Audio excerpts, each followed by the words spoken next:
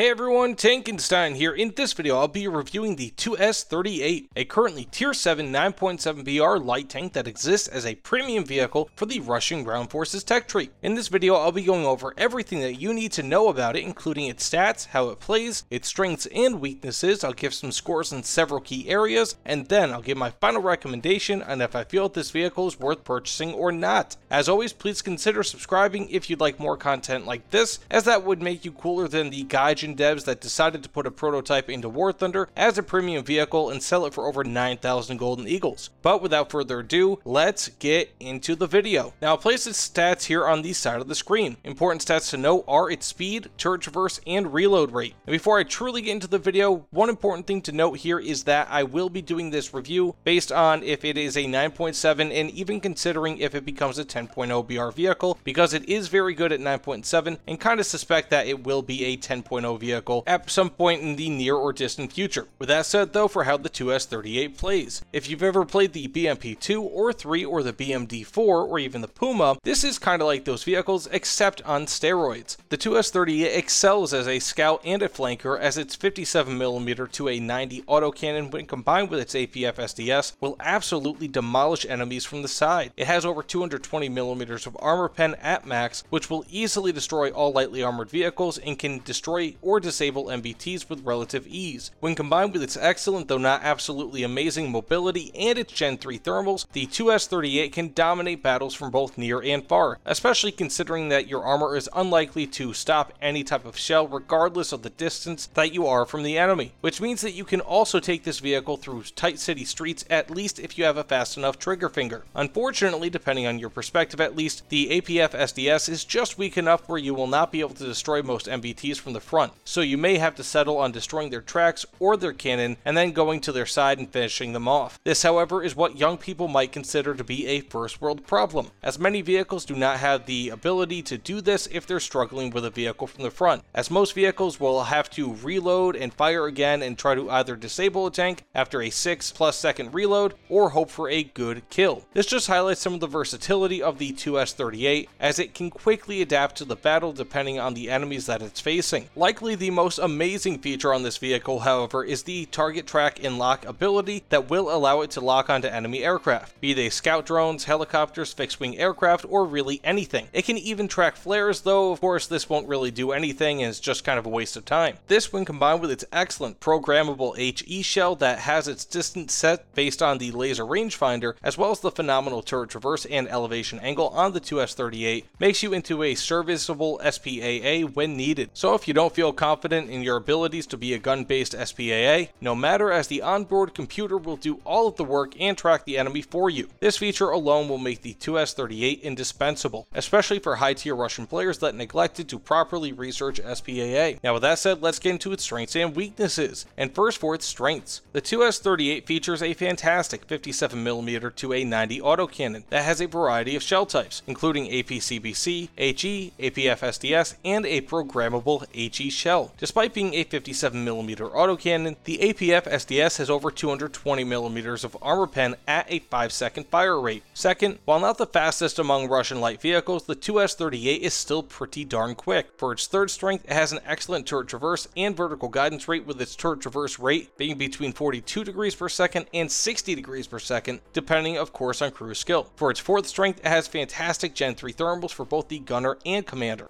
Fifth, it has an IRST auto track feature that allows it to automatically track onto aircraft, be they drones, helicopters, or full-size fixed-wing aircraft. This pairs well with the programmable HE shell that will detonate based on where you designate with your laser rangefinder. This is also aided by the fantastic 75-degree elevation angle that the cannon can achieve. Beyond this, the 2S38 has a crewless turret, which will help in protecting the small crew inside the vehicle. For its seventh strength, it features an autoloader, allowing for a fast-firing rate that is similar though not as good as the Puma IFV. This also means that nothing barring a full cannon breach destruction will stop or slow its reloading. Beyond this, for its final few strengths, it has a laser warning system, it is amphibious, it carries smoke grenades, and it also has premium RP and SL bonuses. And now for its weaknesses. First, it has poor armor in that it is both thin and it also has no composite or ERA elements. While many people liken the 2S38 to the Puma, one area that the 2S38 is far worse than the Puma is its armor. armor. While it is angled sharply enough to deflect some errant low-powered autocannons and stop some HMGs, it is simply not enough to stop the vast majority of anything that will be shooting at it. Secondly, it only has a 3-man crew, which further reduces survivability. For its third weakness, while it is largely sufficient, you'll only have a 20-round magazine that you will need to reload fairly often. At a rate of over 1 second per shell to be reloaded into the magazine, you may be out of action for upwards of 20 seconds when reloading in full, which can be an eternity in a serious fight. For its fourth weakness, as with most Russian vehicles, the cannon depression is poor on the 2S38 at only 5 degrees. And finally, it only has an LMG as opposed to an HMG, though this really isn't such a big weakness. Now with the strengths and weaknesses out of the way, let's go over how I score this vehicle. First, for armament, I give it an 8.5 out of 10. I absolutely love the devastating 57mm autocannon on this vehicle. Between its high rate of fire, good armor pen, and ability to switch between types of ammo, even becoming effective as an SPAAG, the 2S38 has an uncommon ability to be a threat to any type of vehicle that it faces. Unfortunately, however, it does not have the highest armor pen, and as such, it will not be able to destroy most MBTs from the front, and will force the 2S38 into a flanking role, but that fits perfectly with its high speed and agility. The 2S38 is not as OP as many people want to claim insofar as its cannon is concerned, but it certainly feels close. If it only had slightly more armor pen, this cannon would be unstoppable. For now, however, it is merely excellent. Now for its mobility, I give it a 7.5 out of 10.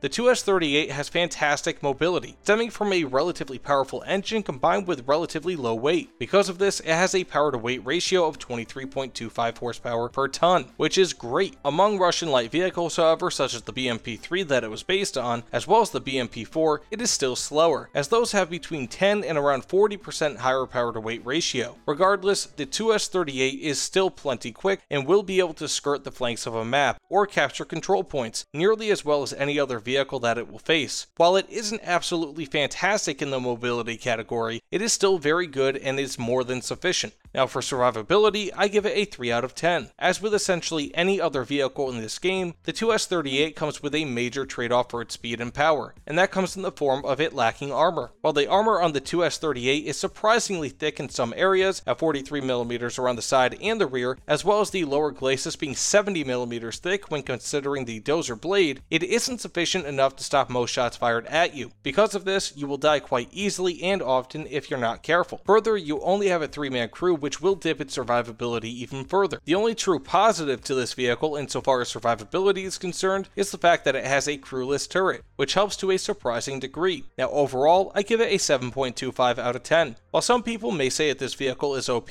and pay to win, I feel that it is simply just very good. This is not the case like what we have with the Russian Su-11, where that vehicle performs better than planes with a full BR above, but I can still see the 2S38 being very powerful at 9.7 BR, or in all likelihood still being very good at 10.0 BR, which I foresee it going to. I'm stuck between a 7.25 and 7.5 overall rating for this vehicle, but with the consideration that I think that this will have a BR increase again to 10.0 BR from its current 9.7 BR, and because I plan on this review still being relevant at 10.0 BR, I do have to take that into consideration. With all that said, if the 2S38 remains at 9.7 BR, I give it a 7.5 out of 10, whereas it'll drop slightly to 7.25 out of 10 if it gets to 10.0 BR. Nothing substantial and still one of the best scores I've ever given regardless. So do I recommend this vehicle? If it wasn't already apparent, yes I do. While it isn't the crazy powerful vehicle that most people assumed it would be prior to release, it is still powerful and is thus very good in game. For reference, I feel that the BMP-2M at 9.3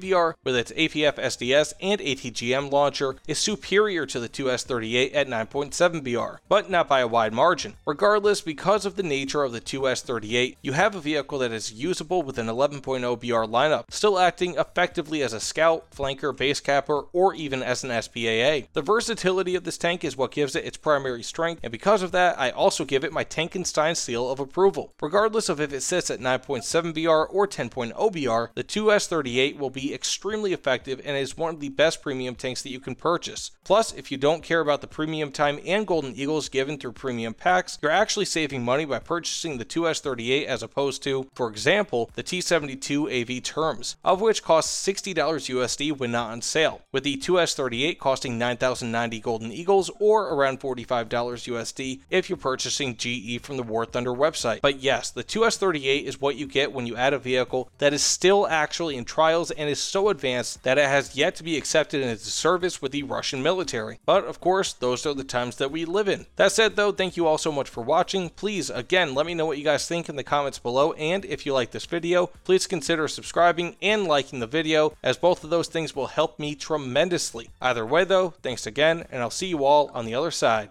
Take care, everyone.